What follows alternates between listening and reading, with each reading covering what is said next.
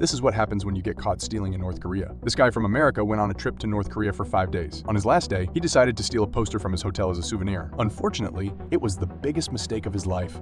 The North Korean government didn't like this. All he did was steal a poster, but officials accused Otto of committing a hostile act by stealing poster, and they forced him to participate in a fake press conference where he had to blame America for manipulating him into taking the action he did. Later, he was sentenced to 15 years of hard labor in a prison camp. After 17 months, he returned to the US in a coma. Doctors discovered he had suffered severe brain damage. Otto never woke up and passed away at the age of 22.